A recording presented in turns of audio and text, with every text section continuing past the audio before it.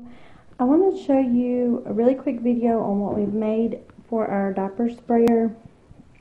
I haven't tried this out yet. I'm fixing to try it out, but all we did was purchase the cheapest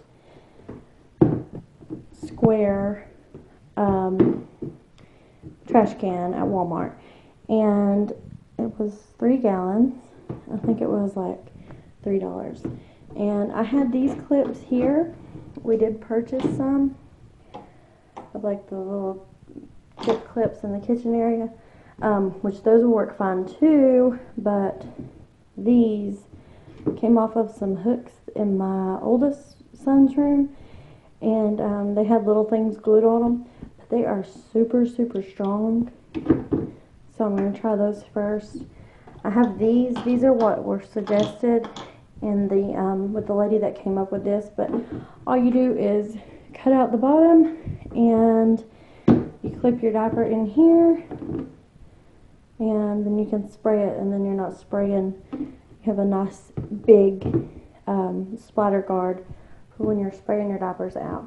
I have a really dirty diaper that I'm about to try this out with. I'm not going to show you that part, but I'll let you know how it worked. Okay guys, so it did pretty well. One thing, I still had to use like my hand a little bit, just because my son has got like, his is still a little sticky and runny because he's still breastfeeding, but overall it did really well. I really liked that I could pull the elastic down and spray the elastic while using the sprayer instead of having to try to do that. So it acts as like a third hand because it does keep it pulled tight. You can set the basket down into the toilet and have no problems there. So overall, I really liked it. It was really cheap, and I'll definitely be using it.